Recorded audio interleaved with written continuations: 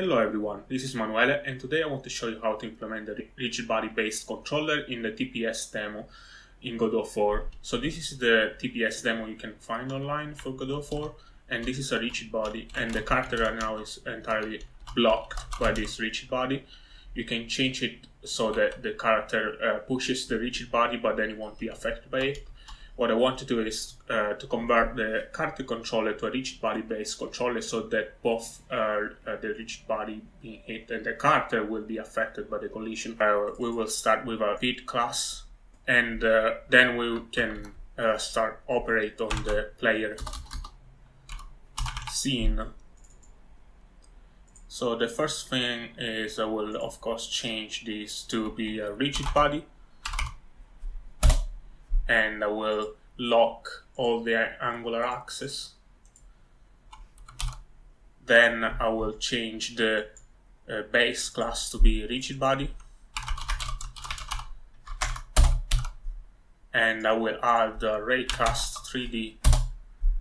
I will move it slightly above the floor, and I will make it quite short.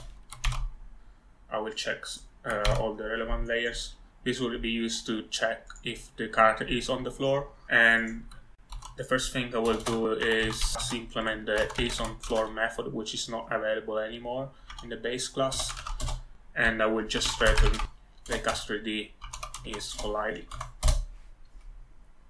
Next, I want to change the jump logic, because now we are using a rigid body. We can just apply an impulse. So we'll use this formula. On air will just be not on floor.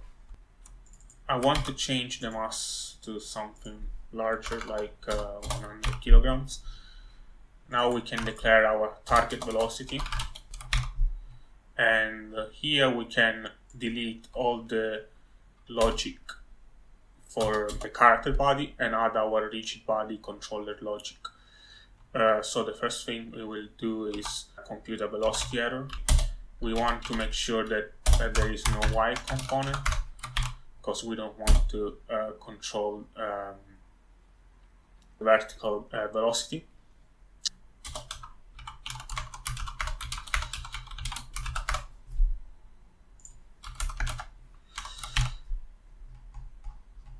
And now we can update the speed with the error velocity and delta, and this will give us the correction impulse, which we can then just apply. So if everything is correct, this will already give us something working. So let's test it. So as you can see, the character is moving, the character is pushing the body, and it's colliding. And we can also jump. Now what I want to do is, I want the animation to slow down when we hit something, and to reflect the actual velocity of the character. To do that, the first thing I'm gonna do is add another node to the animation tree, and this will be a timescale node, which I will call locomotion timescale. And I will connect it between this transition node and the one shot node. I will copy the path of the property I just created. And now what I want to do is I want to get the value of the property, and I want the orientation, this variable orientation, which actually keeps also the translation. I want to make sure that the translation is normalized by this locomotion timescale, so that we have the root motion not affected by this variable. Next, I will check that the velocity of the root motion is not 0. We'll compute